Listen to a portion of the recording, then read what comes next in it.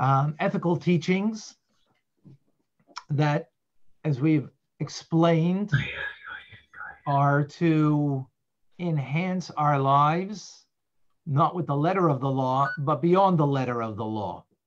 How can we strive to live a life that isn't merely doing what you're obliged to do, what your duties are? Now, we have duties and we have to fulfill duties in life. For Jewish people, 613 commandments. For non-Jews, 7 universal laws of mankind. Those are duties. But what we're learning here in the ethical teachings of Pirkei Avot, of Avos, is beyond the letter of the law, which we need to appreciate and to understand. So we are, yesterday we had an introduction. We're going to today to begin with the first Mishnah. We have people here on Zoom, we have people on Facebook, and we have people on Clubhouse with us that are joining. So Clubhouse, we can hear you. On Facebook, you can hear us. On Zoom, though, you can hear and see the advantages of Zoom. Anybody wants to come on Zoom, 770-770-6085 is the Zoom address, and we'll let you in with pleasure. But if you want to stay on the medium that you're on, by all means.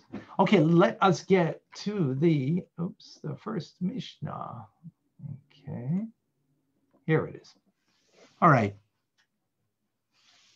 So the first Mishnah says as follows: Moshe kibel Torah Sinai. Moses, Moshe Rabbeinu, he received the Torah from Sinai. And he passed it on to Joshua. And Joshua, he passed it on to the elders that are called Zikanim in Hebrew, and to the prophets, the Nevi'im. And from the prophets, it was from the elders giving to the prophets, and the prophet passed it on to the men of the great assembly. And they said 3 things. What they said was, and we're going to get to that shortly, but before we even get to what they said, we need to appreciate just this phrase that we just learned, that Moses received the Torah from Sinai, passed it on to Joshua to the elders to the prophets passed it on to the men of the great assembly. Why is this important for us to know the assembly line of how things were passed on? Why do we need to know that? That's one question. In Hebrew, the word kibel means to receive. Masara means to pass on. Those are key words that I want to emphasize and I want to explain. What does that mean? What is the concept of to receiving? What does it mean to receive? How do you receive? What does it mean to pass something on, and how do you pass it on? And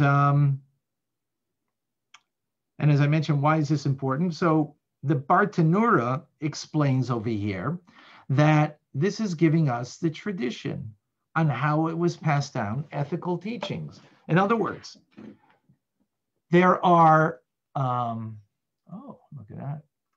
I think Marcy's coming to join us on Zoom from Clubhouse. That's amazing. Very nice. So there are 60 tractates of the Mishnah. 59 of them are about do's and don'ts. Those do's and don'ts, we understand that comes from Sinai. Like, this week's Torah portion, don't eat the pig because it only has, it has split hooves, but doesn't chew its cud. You know what a pig is? It puts out its hoof and says, look at me, I'm kosher. Because what you can see of the pig is kosher, right? Because it has split hooves, but it doesn't chew its cud. So understanding what the concept of why it's not good. I mean, that's just an aside, of course. Point being that there are the do's and don'ts in Judaism, and that comes from Sinai. But the ethical teachings, the human aspect of how to behave, is that coming from Sinai?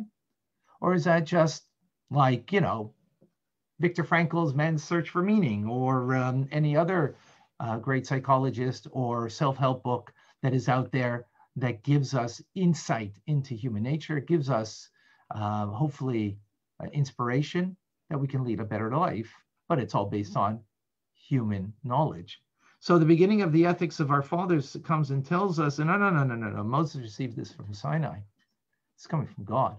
And then he passed it on from generation to generation in order that we should have a clear idea that these are not just human ethical teachings. I mean, they're for humans, of course, but they are based on the divine. That is, as the Bartanura and other commentators explain. But I'd like to go a bit further into this idea. There are 5 levels here of what it means to receive and to pass down. What does it mean to be a recipient of something? Kibel, to receive. And what does it mean that you give something over, that you pass it on? But before that, I have a question. If anybody can answer this question, I'd appreciate it. Well, I shouldn't say that there's necessarily an answer. This is my thought, my idea. If you were to reduce Judaism into one word, what would that one word be for you? Anybody care to share? Vilma, Sina, Franklin, Celeste. I don't know if I pronounced your name right. I'm sorry if I didn't. Jennifer, Riva, Katie. Go ahead, Vilma. Partnership. Sorry? I would say partnership. What was that? Partnership. Partnership. Ooh, that's good. That is really good. That's good. Sina, what would you say? Hi, I was just going to say truth. Truth. Okay. Can't argue that. Can't argue either one what you said. Anybody here on Zoom want to share? Marcy, what would you say? Or Liba, anybody else? Life. Life. Okay. Very good. Excellent. So let me see, anybody else has something to share over here on this thought? Love. Love. All right, Reggie, I can't argue that. That's really good too.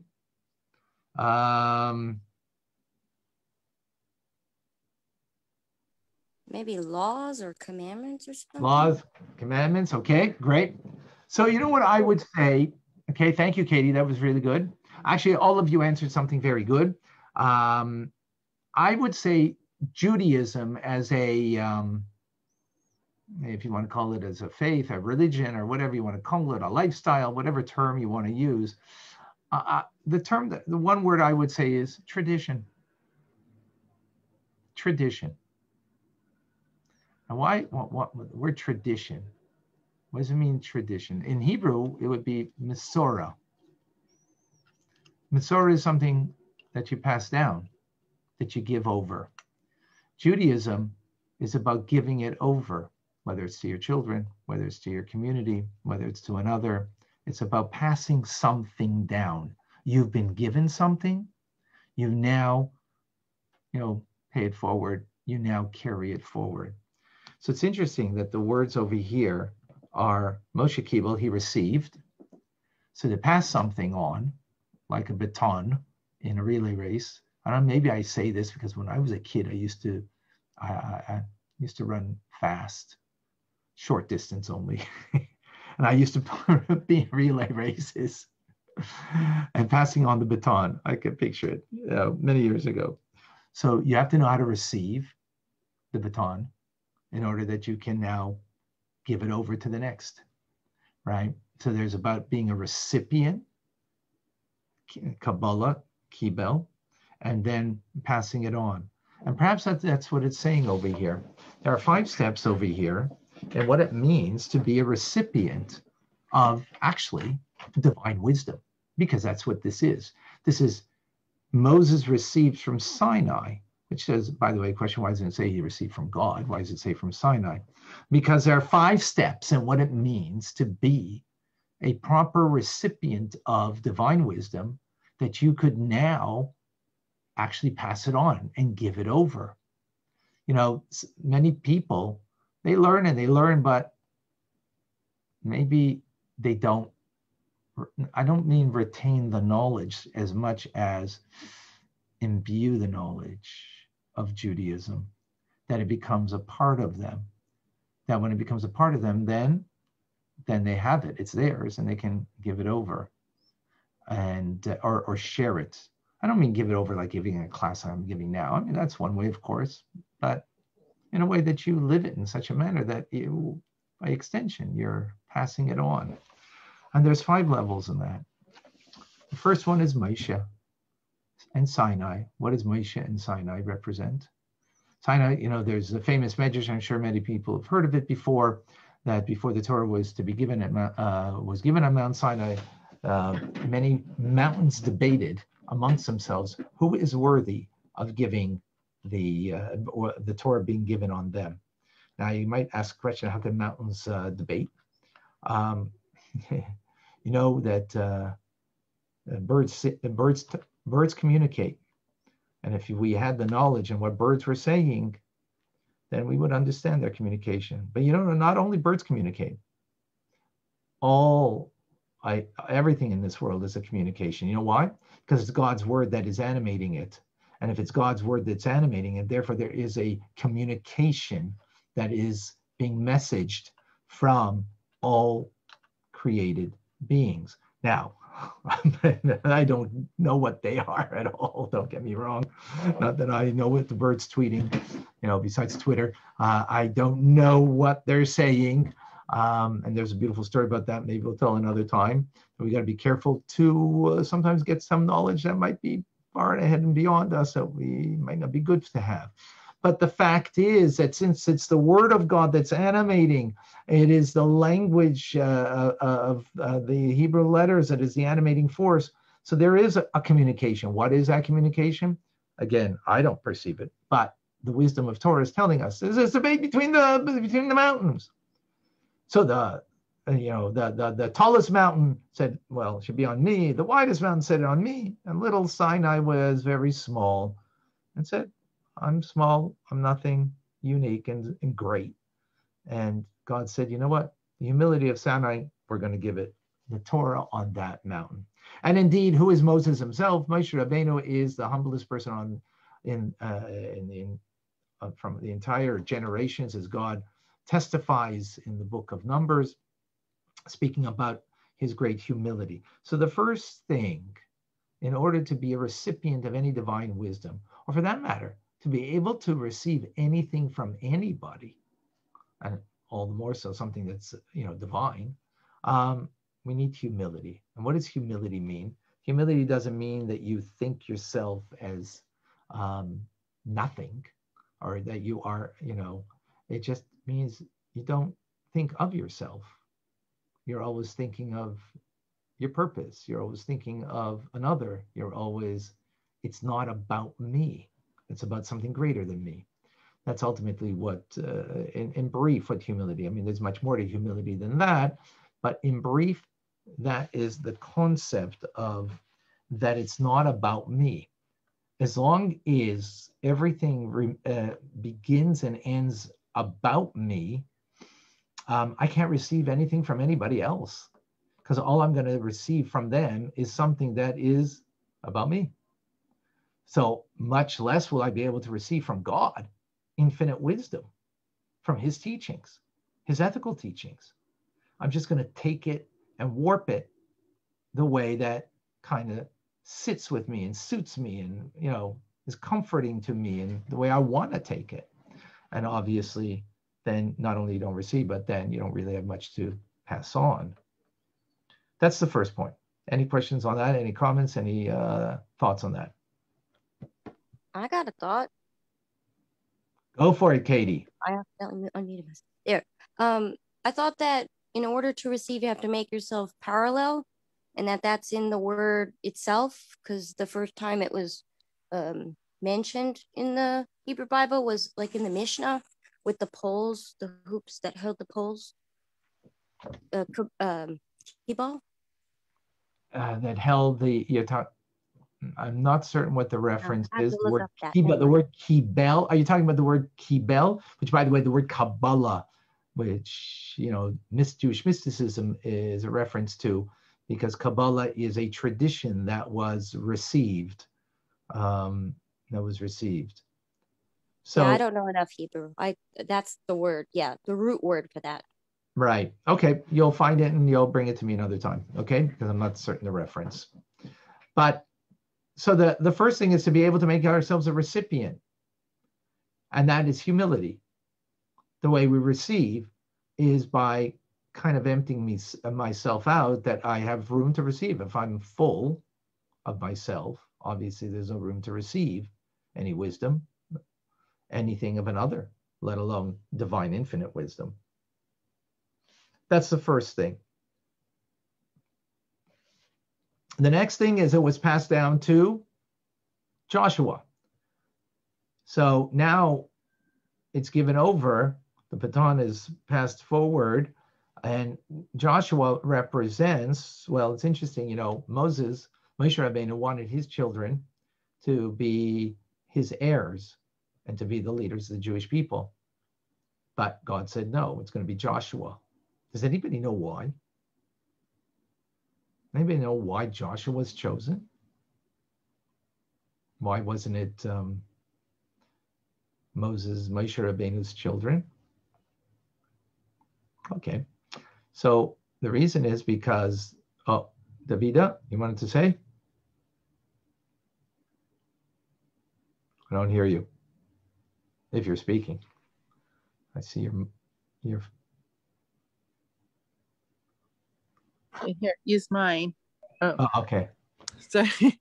I just want to say, because Joshua was Moshe's student, so it kind of transferred into Joshua, whereas I think that Moshe's children, along the line down further, there would not be righteous ancestors from them. So the first part is correct. I don't know about the down the line. I don't recall seeing that. But the first part of that, he was a student, but not just any old student. It says, Lo yamish mitecha ayel. He was so diligent. He was so devoted. He never parted from the tent of learning. He rise early, stay late in the study hall. So the first thing you need is humility in order to receive. The second thing that you need is the diligence in your engagement. You can have humility, but then, and which is interesting, humility is sort of like breathing in and sort of, you're making space, so therefore there's less room, there's more room for another. Diligence is about you, so to speak, engaging, devotion. You're engaged. So it's an opposite movement, which is a paradox, but that's all truths come in paradox. So the second thing is this diligence is the devotion, right? In order to acquire divine wisdom. The third thing is zikanim, the elders. So the Talmud tells us, who is an elder? Talmud tells me, shekana chachma, someone who acquires wisdom. So the term that's used is acquiring wisdom, owning wisdom. So you can have humility, that makes space. Diligence and devotion is engagement. But then engagement needs a third element, and that is acquisition, owning. In other words, diligence then will allow you that whatever you are learning, whatever you're engaged in, it becomes filtered through you. Because diligence is to the subject at hand. Devotion is to the subject at hand. Acquiring is now taking it and making it mine, right? Owning it. Owning what you're learning, internalizing it. So humility first, right? That's the basis. Discipline and engagement, devotion, second. Owning it is the third element. Making it mine. Now, what does it mean to make it mine? Anybody has a thought on that? Well, when you make something yours, it becomes a part of you, deeply ingrained, where you're acting upon it because it becomes a part of your speech, of your thoughts. It's whatever it is a part of you. Very good. Right. It becomes, remember the two words, kibel, masruha, receive and give over or pass it on, right? The baton, take the metaphor of the baton, right? Of the relay race. So you have to receive it. And then in order for you to pass it on, you have to pass on something that's yours. So you have to own it in such a way that you can give it to another, that it's going to be genuine. And how's it genuine? If I can just parrot what I was taught, because I have a great memory, that's not owning something. That's a parrot. And that's, that's a level, that's devotion, that's engagement, but I'm parroting. When I can put into my own words, and that's why, by the way, every day in Tanya, and probably we should do it here too, we always end off, I know now that. And the reason why I ask of you to do that is because you own then what you've just learned, because now you've got to say it in your own words. If you were just to copy and paste from the text what it said, not exactly the point, right? Well, you might be engaged, but you're definitely not, owning it. So the third element, in order to receive, in order then you can pass it on, that you have a tradition, that you have something, is owning it. That's the idea of the elders, right? Then there's, after the elders, is the Nevi'im, the prophets. So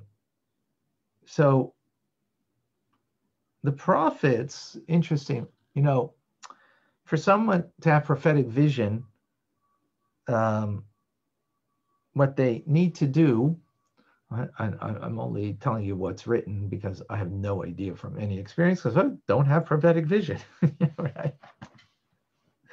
I have to clear my glasses so I can see sometimes, let alone prophetic vision.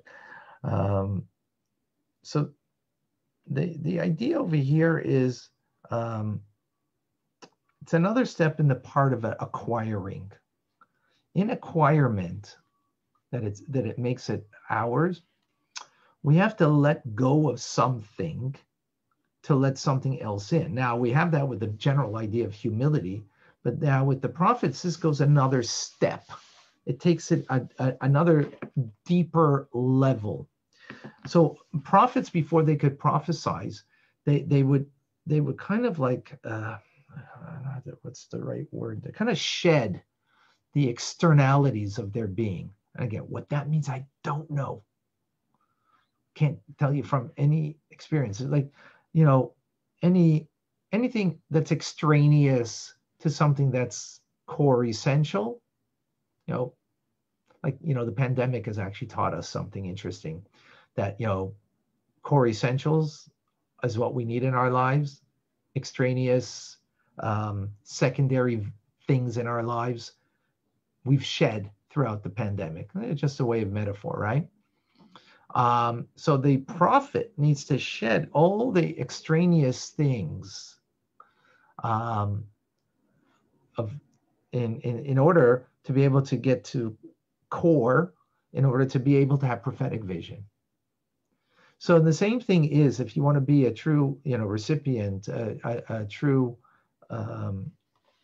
recipient, and be able then to give something over, we need to be able to shed extraneous things that can impede in our receiving and giving.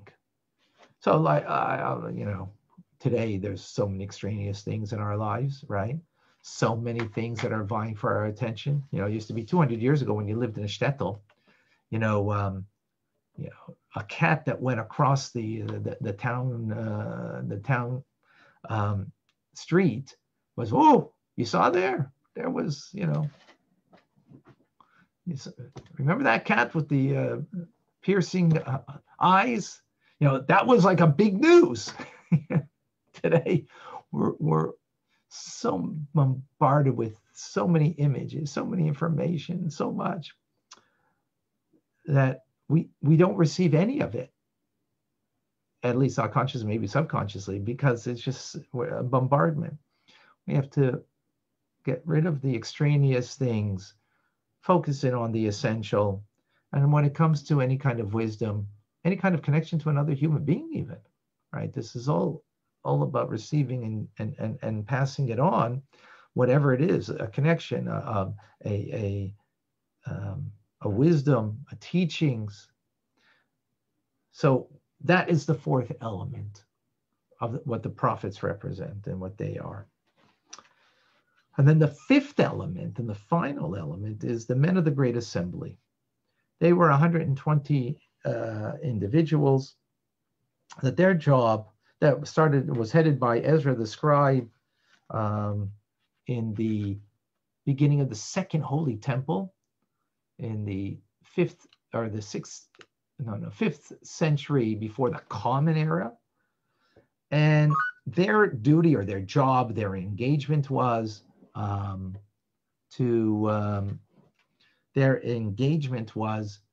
make sure that all of the needs of the community were taken care of. Whatever challenges to fortify Jewish life, that was their responsibility. That was their engagement. They were to bring back the glory that was in the first Holy Temple, and to bring all that back into the Second Holy Temple. And that represents the idea of making it practical now. You've received something, it needs to have a practical application. Theirs was to bring into practice the application of living Jewish life to the fullest. That's what their mandate was, to bring Jewish life to the fullest in the Jewish community. That was their mandate. So what does that mean in our idea of being a recipient and being able to pass it on?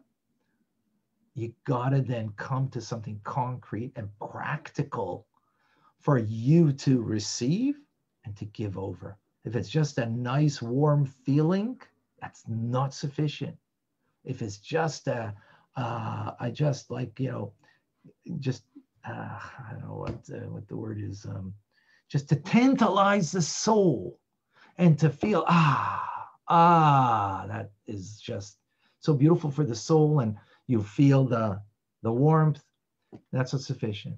If you want to be a recipient of a divine wisdom, in the bottom line, we have the 5 levels. You need to make it into something concrete and real that will bear fruit in some manner. That's the first point that I want to bring in. That's the idea of tradition. That's the idea of what the tradition is, how we can carry on the tradition, to receive it and to be a part of the process of passing it on to the next generation, to others, and so on. Any questions or comments on this part before we go further? Paul. Rabbi Yeshikoff, this is Paul. Hi, Paul. I'm brand new to Clubhouse and I'm learning iPhone, so apologies if my profile is not up. But 2 things come to mind that you were talking about. And again, Yeshikoff. Thank you. The first you were talking about extraneous, and the other was talking about how do we make it ourselves. With extraneous, I was thinking we're just out of Pesach, and the concept of chametz is so profound. And with making it our own, I think back to the Yamim Noraim and La Brit Habet is all about so many examples of how Hashem is like a potter who has the clay on the wheel, but what is made from it is unique, and how we make it ourselves, and examples like that. Beautiful. Wow. Thank you. Anything more to add to that? Very nice. Yes. Hey, Rabbi. Oh, Yes, Katie. Go ahead, Katie. I found the thing that I was referencing earlier. Can we get back to that at the end, because fine. it'll take us off the road right now, which I'm more than happy to deal with it, but if we can deal with it later, okay? Okay, I already know the answer. Okay, so great. So we'll get there. Otherwise, I don't want to lose the flow in the moment. Anybody else to question or to share something? Paul, that was great.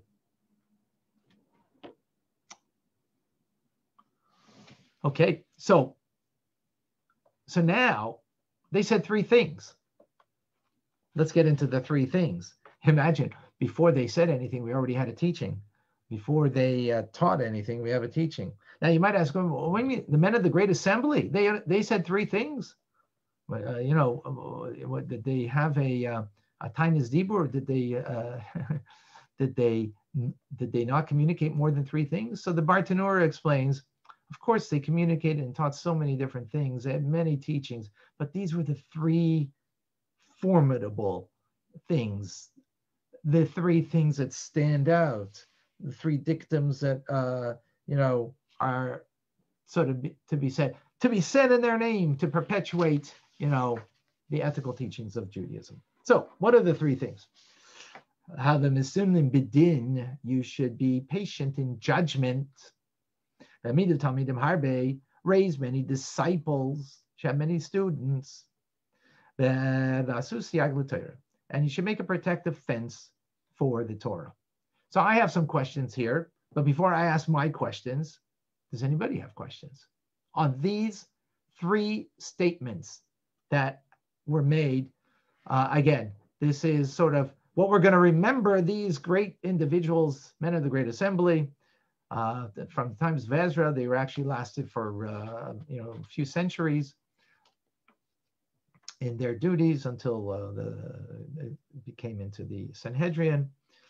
In any case, so again, be patient in judgment, raise many disciples, and make a protective fence for the Torah. Anybody? Any questions on this? Okay, so I'm going to ask my questions. First of all, what's the connection between the three things? Patient in judgment, many disciples, protective fence. There seems to be like, no relationship between them. It seems to be just, a one-off here and a one-off there, and, nice. Can't argue with it, but there must be some kind of relationship. Furthermore, go ahead. Sorry, Vilma. It seems like a community building effort. Okay. Well, very good. Okay. So, furthermore, it says hemidu. In Hebrew, hemidu means to raise up. So it's an unusual language, to raise, to lift up many students. And what's the exactingness in many students? We need to understand that. So let us explain. And furthermore, be patient in judgment. Who is that talking to exactly? Is that talking to me? Who? Or to all of us? So let's see some of the commentators over here. So the first thing to be careful in judgment is speaking to judges. Now that makes sense. Judgment in a court of law, one needs to be patient. What does that mean? Very simple. We all have first impressions, and very often we lead in judgment based on first impression, and game is over. So for a judge in a court, that would be terrible. So of course, be careful in judgment. Furthermore, not only that, but imagine if you're a judge and you had a similar case just a week ago, almost identical the case.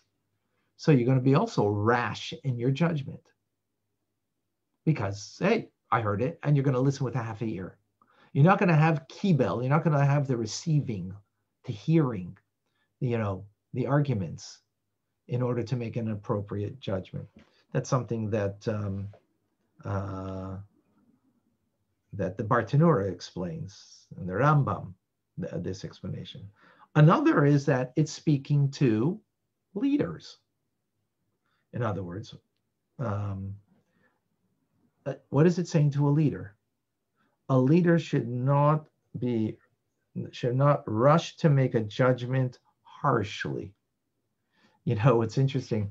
I'm thinking about much. I don't want to digress on this really too much, but leadership and politics, on how with the pandemic, the harshness of the things that are being said, and maybe it needs to be said, and when the scare tactics, maybe it needs, maybe not. I'm not certain. I'm debating it inside of me, But leaders should be shown, when it comes to at least to individuals, be careful on your rushing to judgment harshly. You've got to be patient and to take into consideration the conditions that a person is dealing with. And good leaders want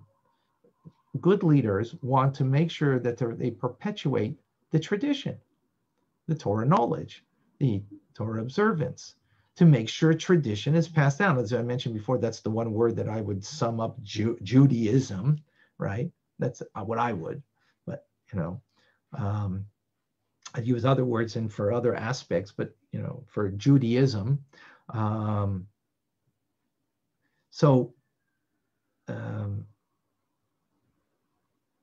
In that notion, a good leader wants to make sure that you're perpetuating the future for the future generations. Well, when you're going to be harsh with people, you're going to turn them away. So you got to be able to be sensitive to the shortcomings, and be able to see beyond that and see where those shortcomings are coming from, and what the condition of that person is living, in order to help them. And furthermore, this is also speaking to educators. Educators need to look at every single student as an individual, and to give a very individual customized path in their personal development. It's not one size fit all. And that's sometimes a very big challenge. That's the biggest challenge for any kind of educator. Because if you're in a classroom with 15, 20 kids, of course you're teaching the same thing, but to be able to customize it, and how you you don't answer a question, you answer the person. So if you can give to them exactly what they need, right? Their quality, their needs to be met, and customize. When you can do that, what's going to happen, by the way? When you can customize, and you can be sensitive as a leader to the condition of the person, right? And as a judge, you're not going on your first assumption. What will that lead to? Growth. To what? Growth and learning. A wealth in learning. But you know what's going to lead to? Many students. The next point. It's going to lead to many students. People are going to flock to you because you're not, first impression. You're taking into consideration the condition of what that person has got to deal with, right? And appreciating their shortcomings. You're going to be able to give them to customize a path that's special for them. That's going to be naturally bring you many students. The second point. So we see how the first ties into the second. Is that clear? That's beautiful. At least I see it. It's beautiful. It is. And now, even to go a step further, it's even in the very words themselves. I asked the question, why does it say vehemidu, to raise up? Because a true teacher is an individual. I try to, and it's hard on the, by the way, it's very difficult to do this in this medium, right? When you're not face to face dealing with somebody, but you are on Zoom. You know, some people are zoomed out, or you're on Clubhouse or Facebook. It's not so easy to do all of what we just spoke about, and especially to raise up a student, like raising, they're a flame, they're a delicate flame. And just like when you light a Shabbos candles, you know, you leave the match there until the flame is rising on its own. So that's what you got to do for the student, to help build them up, that they can stand on their own 2 feet, because you need to be a recipient in order that you can then do what? Give. Pass it on. Remember, that was Kibel, Mesoira, Masruha, right? Receive in order to give, to pass it on. So you need to be able to stand up on your own 2 feet. So you need to be able to teach that way. You need to be able to lead that way.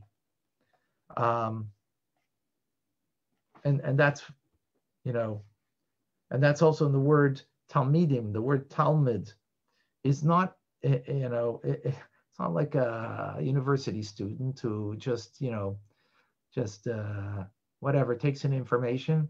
The word Talmud means a disciple who's devoted to their mentor, to their teacher, in such a manner that they are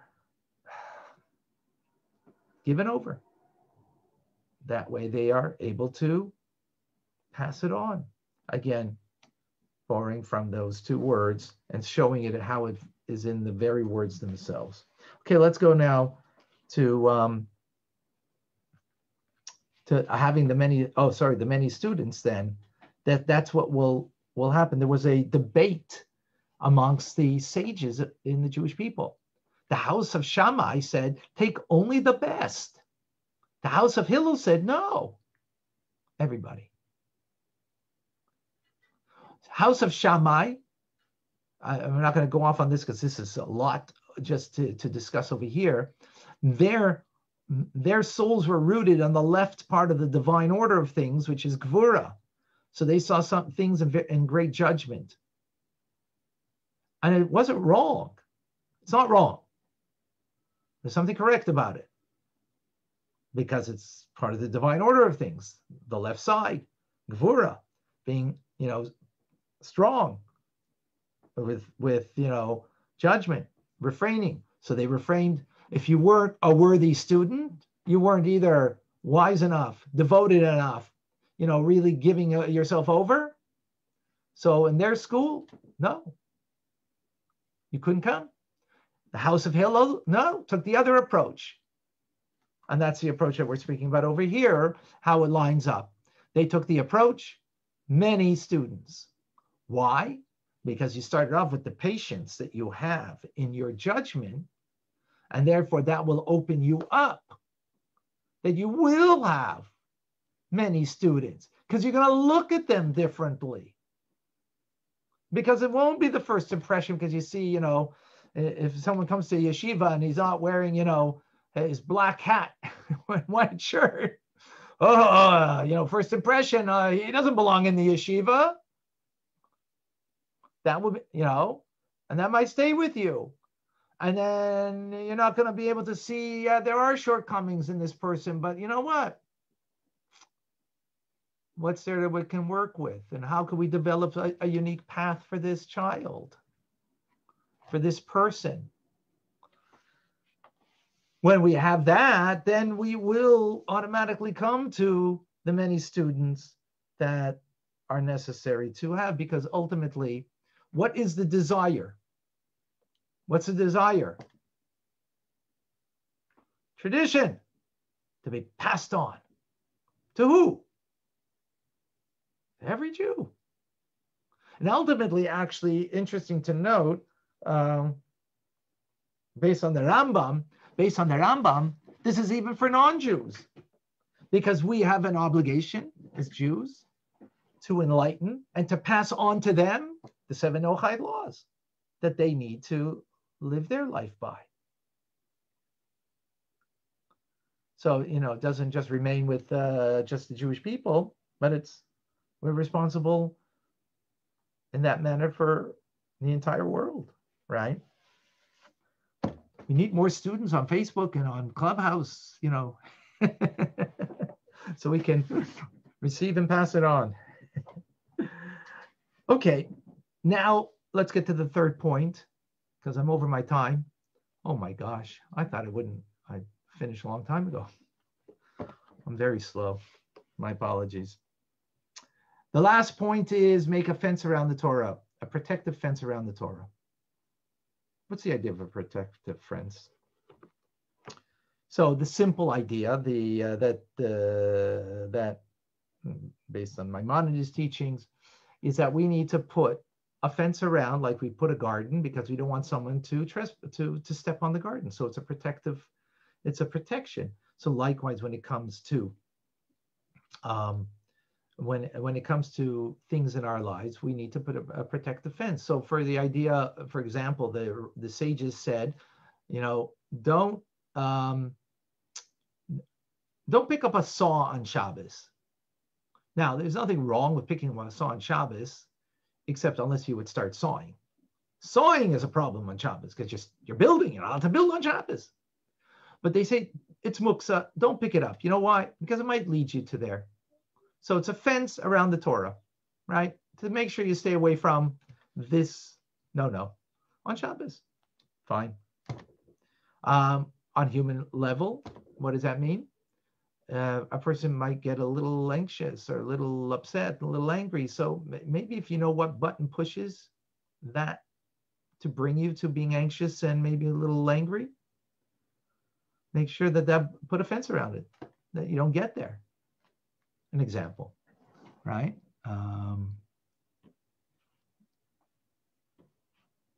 Oops, sorry. George, in a moment, let me just finish this thought. Then I see you have something you'd like to share. So putting a fence is adding something in your life. That's what it is. It's adding something. So let's explain this on another level. And let's explain in human relationships, right? I know that my wife, my dear wife, that if we make up I'm going to pick her up to go somewhere, this and that, I try, but I don't always do this. It's not confession, but that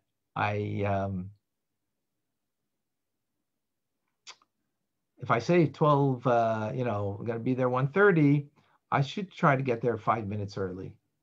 Because even if I get on time, you know how it is. People look at their watch, waiting. So try to anticipate something. Now, she never, tells me, she tells me 1:30, so it doesn't say, well, we'll come 1:25, because then 1:25 means 1:20, right? So in other words, you make up something, but you make a fence around it. And you come a little earlier, so you kind of take away the anticipation or the anxiety of, waiting. And, people don't like to wait. What does that mean? In other words, there are certain things that you are commanded or you feel a duty and obligation to do, and you do the obligation, right? So there's obligations that you have between husband and wife, between, friends and whatever, and you do those duties. But then there are those things that are not said. They're not expressed, and therefore they're not an obligation. But you go forward that extra step and do that thing. Whatever it is, like me coming 5 minutes early. Whenever I try, come the 5 minutes early, right? The extra, like anticipating something that is not obligatory or dutiful that I have to do, but understanding where that person is at, try to anticipate it and do that which is the unwritten duty and obligation. That's the idea of a fence around the Torah, going the extra step. That's what the rabbis did and the sages. They recognized that we have a relationship with God, and they said, you know what? There's going to be things that we need to anticipate that could be a challenge and this and that. So let's make that fence. So likewise with our relationship with God, there is the extra mile that we go. That's the fence that we create, right? When you make a fence, what you're doing is you're making a boundary, but you're actually widening things. You're adding more area. So, you won't get to the essential area, but it's a wider area. You're increasing things, not lessening things. So what's a good disciple? Many disciples is a disciple takes the teachings of the teacher and adds to it. If the disciple just receives, but doesn't pass the baton on with something that they gave to it, right? The speed that you gave to it in the relay race, then what'd you give to it? You took the baton and you stood there. I received. Oh, great humility. No, but you gave something. You added something. So the disciple is now taking and adding something to it, adding to the teachings. As we mentioned before, right, when you acquire it and you make it your own and so on, that's part of the idea over here, that you are personalizing it. You are adding something, making the fence that is adding more territory, more area, adding something in the teaching, adding something because now you're passing it on to someone who the mentor didn't reach, but you did because you passed on the baton to someone else. That is the deeper idea. And now the complete connection between the three ideas. When we will judge appropriately, as we explained, right? Not first impressions, taking into consideration the condition that the person is, conditions the person is dealing with, and tailor make for what they need, you'll get a lot of students. And from those lot of students, what will happen? What will happen? Those students will stand up, become hemidu, to stand and rise up and to stand on their own because they've received, and now they will be able to carry that baton forward and to give something more than even what they received. Now, in the end, it's, this ties in with the last statement in the beginning. The first thing is Moses, humility, Mount Sinai. And the last thing is to pass it on, to create a wider fence that we include more our portion of how we're taking the baton and carrying it forward. So we need to know that they're connected. It's connected to Sinai. In other words, if I'm passing on in the relay race, well, I'm giving it to the team that's on the next. I blew it. I got to give it to someone who's on my row, right? I've got to get, otherwise I blew it. So if I'm not true to where I got it from at Sinai, I'm making up my own law now. I'm making up my own fence, that's not halachic, not based on Jewish teachings, not based on Judaism, but based on, hey, I can run amok any way I want. So you're not part of the relay anymore. You went off the path. You need to be true to where you came from. You're connected. You're carrying it forward. You're bringing it forward. It's passed on, absolutely. But remember where it's coming from, and remain true to the original message that based on humility. It's not about me. It's about me paying it forward. It's about me bringing it forward. It's about me carrying the message forward, because that's what I'm all about. And with that, George, you had something to share. I've got a question to ask. Can it be about the Chabad, or does it have to be about the topic that you're discussing? Oh, for sure. But I don't mind to carry on in a few moments to do that. I need, hold on one second, just give me a moment. I just have another responsibility. Okay. Oh my gosh. Okay. So we'll, if you don't mind, we'll to your question, we'll get. I just, to be fair to everybody here, I want to just, if anybody has any questions or any comments on this, that they should share, and then we'll get to any other topic with great pleasure, George. So anybody, please, or is. Well, Rabbi, just to reiterate what you were just saying is just recently for Pesach, I actually, one of the Seder nights, I had a family, I was leading the Seder, and I had a family who, they're a Jewish family, but they never really practiced Judaism, and they just recently started to connect. And it was their first Seder ever. And Wow. with all the teachings that you gave us prior to Passover, they had so many questions. And because of what you taught us, I was able to answer about 85% of the questions. The other 15%, I told them, like you tell us, I'm not sure. I got to look it up. And I did get back to them on each of the questions that they asked me that I didn't know. Wow. And it just all relates to what you're saying, how passing it on. And with your teachings, I was able to pass it on. Wow, wow, wow. That's beautiful. Wow. Thank you for that nachas note. That's amazing. Beautiful. Thank you, Richard. It's beautiful. Thank you for sharing that. Very good. Marcy. Hello. I just wanted to say that I lost sound on Zoom. That's why I switched back to Clubhouse. But also, I wanted to ask how often you're planning on doing this. I don't know if you need to do a room reset to let people know. Yes, thank you. Yes, a reset for Clubhouse. So, yeah, because people on Clubhouse come in and out. So we're doing Pirkei Avot, ethics of Jewish ethics. And this actually will be done probably Tuesday, Wednesdays, and Thursdays every week from 12:45 to 1:30-ish, even though we're over what I expected today. But yeah, that will be the general rule: Tuesday, Wednesdays, and Thursdays. Fridays and Mondays will also teach, but it'll be a different topic. Monday will probably be Talmud related issues, and Friday will be probably something for Shabbos, like Parsha or that kind of thing. Okay, thank you, Marcy, for that. Okay, anybody else? George, go for it, George.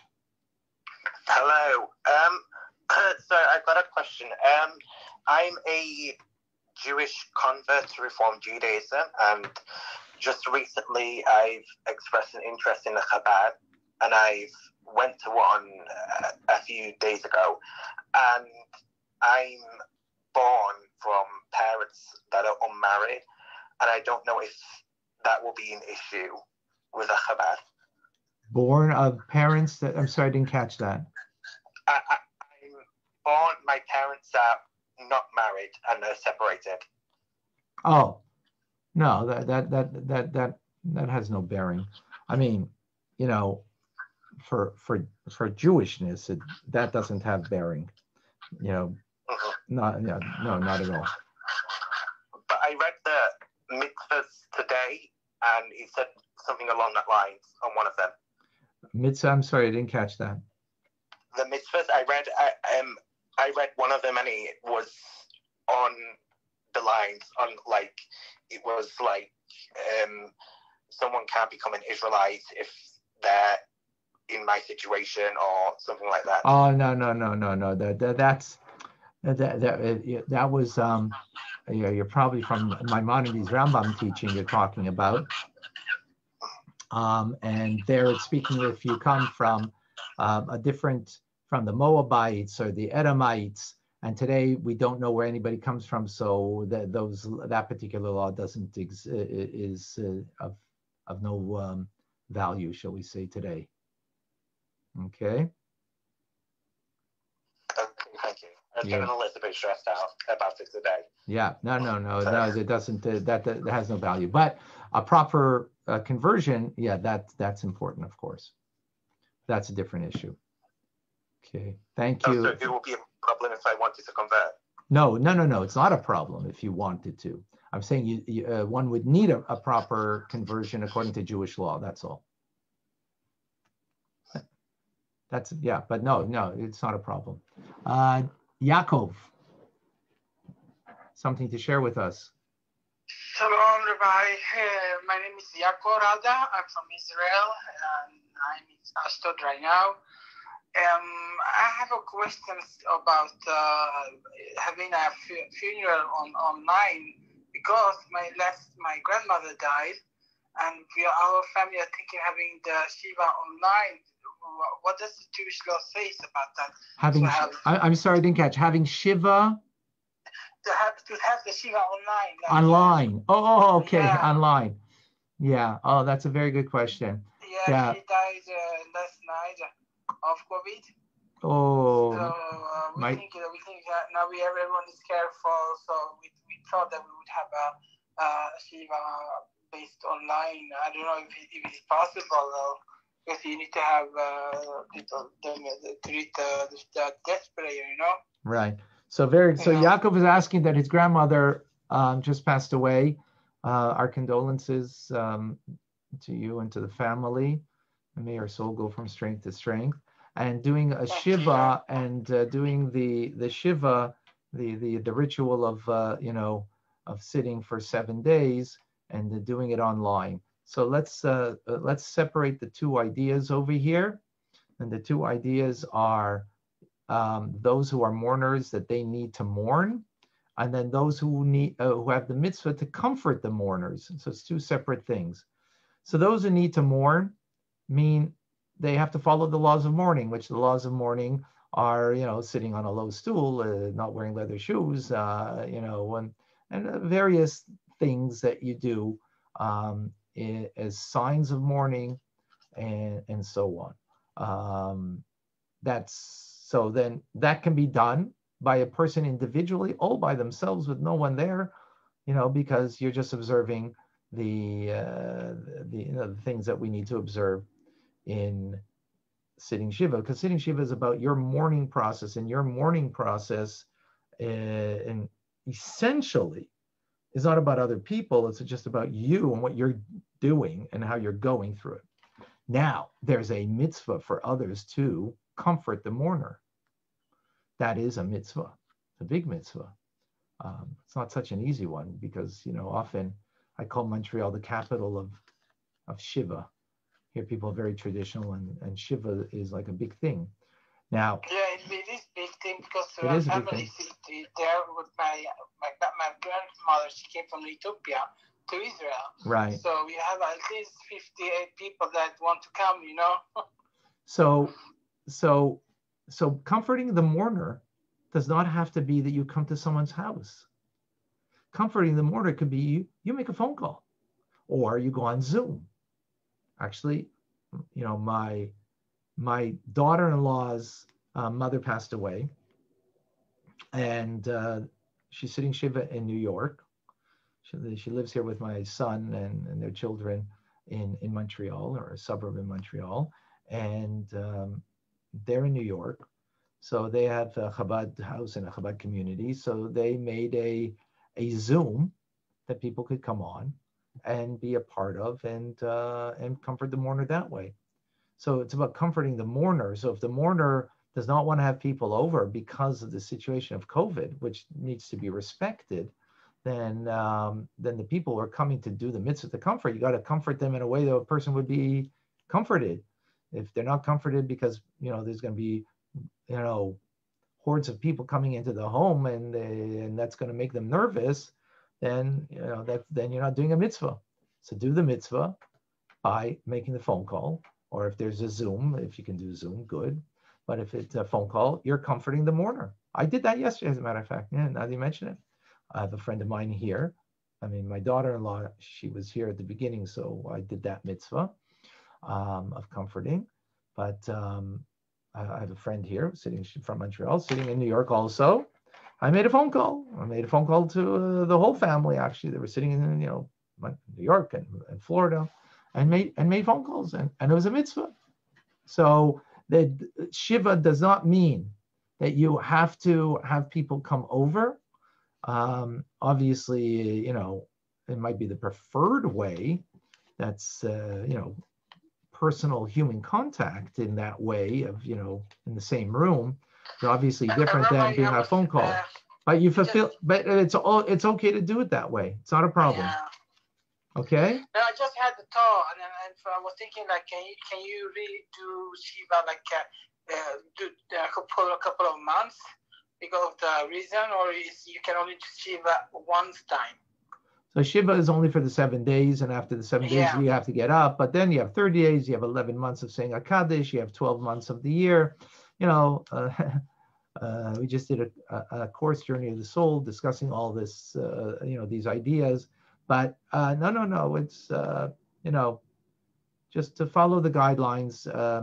If you have a Chabad rabbi in your area, maybe can help you out, or another rabbi, whatever rabbi, or someone that knows, and they can help you out. But that is the general principle. Okay, Yaakov. May you know only of joy. May you and your family have things to celebrate in your life, and may her soul go from strength to strength, and she should be a good to better. She should plead on high for the family, for all good things in your life. God bless you. All right. I'm going to have to run in a moment. If there's any other question or comment on what we learned over here, by the way, just if anybody would like to follow so they can get the various classes, every day there's a 9:30 in the morning class on Tanya. Now there'll be a few days a week this Jewish ethics discussion. And so you can follow if you'd like to.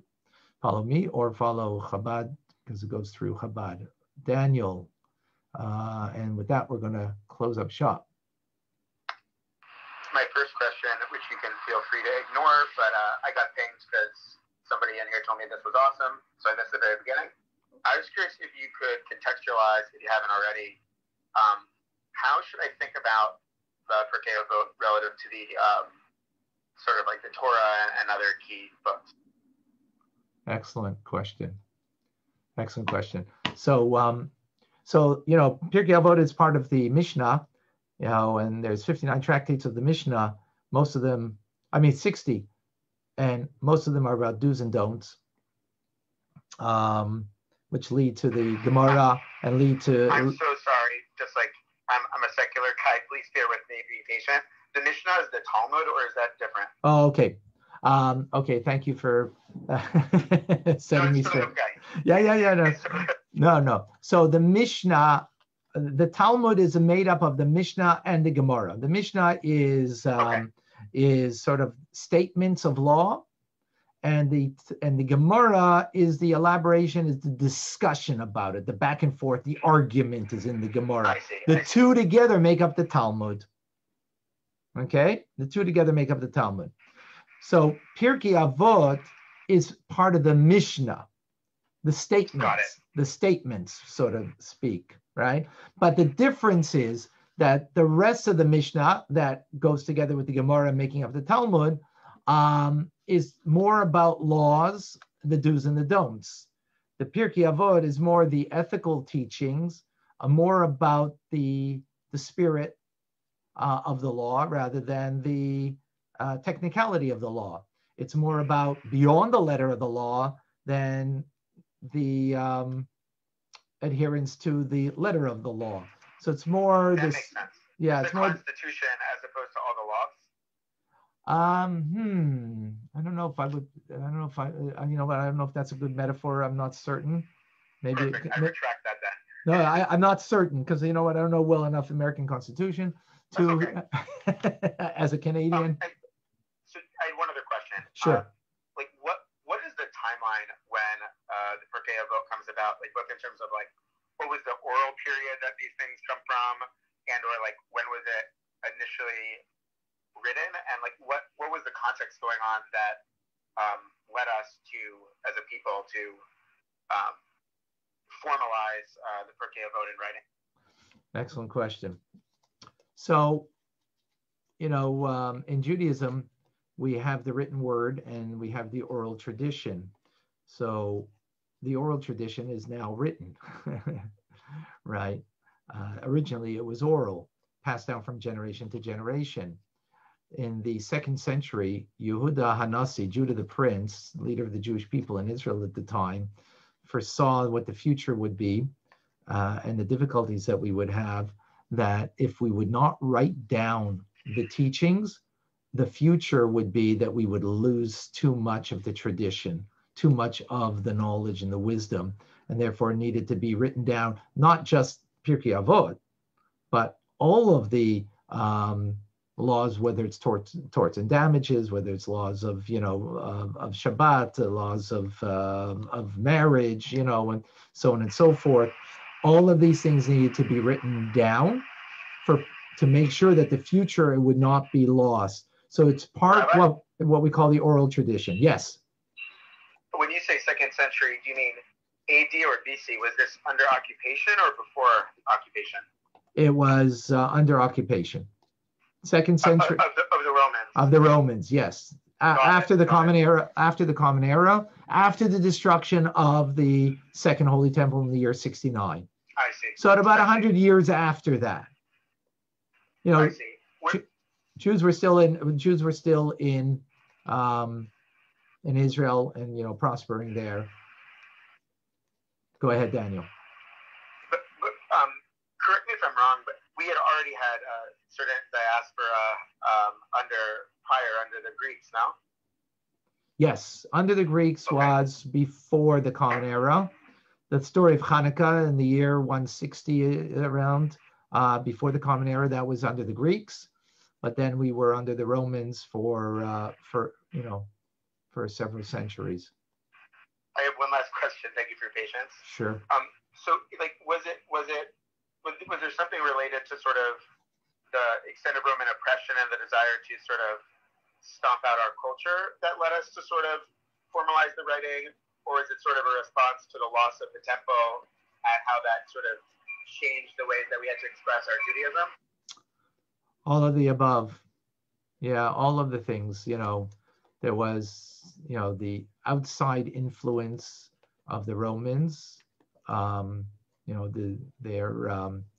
their destructive nature, shall we say. There was the inside problem of the Jewish people and the waning in the fact that, there isn't a holy temple and, we're not in control of our destiny, so to speak.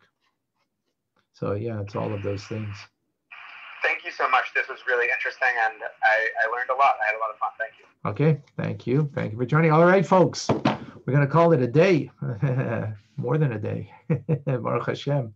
Wonderful. We will continue tomorrow at 1 o'clock with Rabbi Mendy on the Parsha. I will be at 1:45 doing some hopefully in-depth understanding of just a very nuanced idea about the sons of Aaron who died on the inauguration day of the Mishkan, of the tabernacle, and the meaning, or not the meaning, but a very important message to learn from that in our personal lives. All right, folks, thank you very much for joining. Have a wonderful day. God bless you all.